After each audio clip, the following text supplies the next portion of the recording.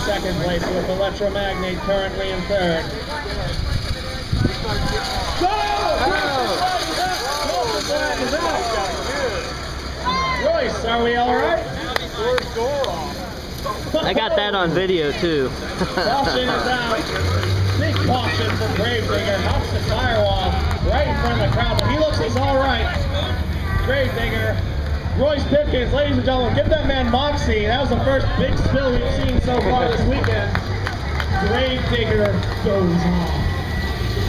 A little bit tires are not going to defeat Gravedigger, even in Power Wheel form. He's lost his door, ladies and gentlemen. He's lighter currently. That means he'll be faster. No longer safe to drive that car, but he's going to drive it anyway.